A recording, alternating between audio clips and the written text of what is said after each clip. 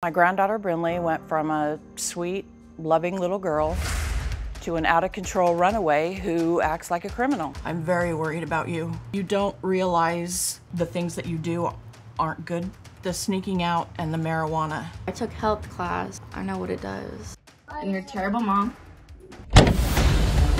Brinley is supposed to be on Zoloft for depression, but Cassie allows her not to take it. I don't feel like my granddaughter's behavior is going to get any better until her parents get their act together.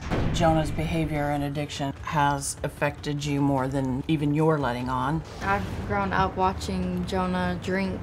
My mom smokes. Just kind of reflected on me. My daughter Cassie can rage and be narcissistic. If my mom didn't scream at me, she didn't pull me by my hair, I probably would get better. I know Cassie loves Brinley. She just doesn't show it. She does not believe that you love her. And I feel that she lays it on thick with you so that you're feeling bad for her. History is repeating itself. Cassie and I don't get along, and now Brinley and Cassie don't get along. Well, Sandy, I'm glad you're here.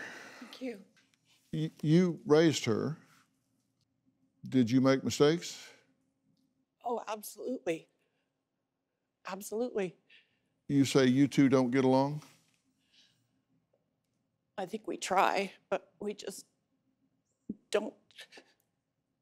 Anytime they fight, I'm hearing something from her in my ear, something from her in my ear. I try so hard not to do that.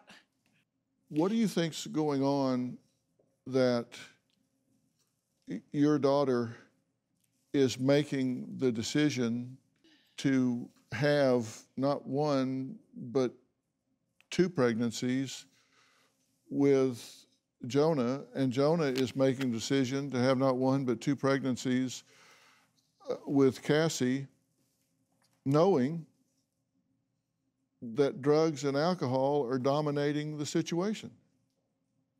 That's why I wrote. Did y'all think about that? Did you think about it? Did you think about the fact that, okay, I'm married here and I'm in love with a man that is clearly impaired. He's an addict and alcoholic, and I'm going to get pregnant with him. I did not plan the last one, just so we're clear. That when he went to rehab, You know how this works, right?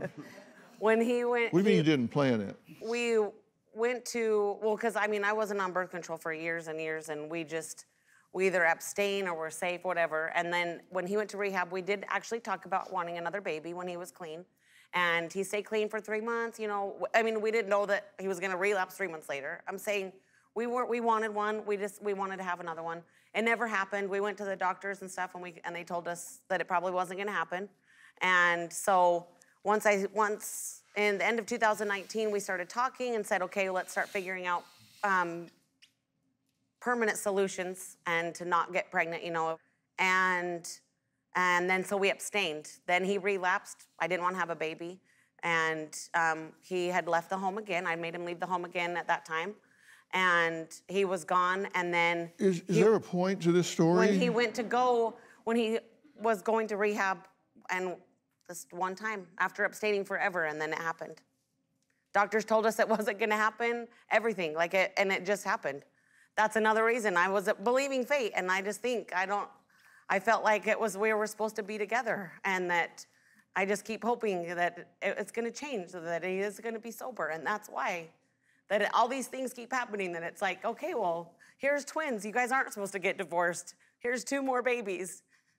Do you have a story or a question for me? Click the link in the description and tell me what in the world is going on.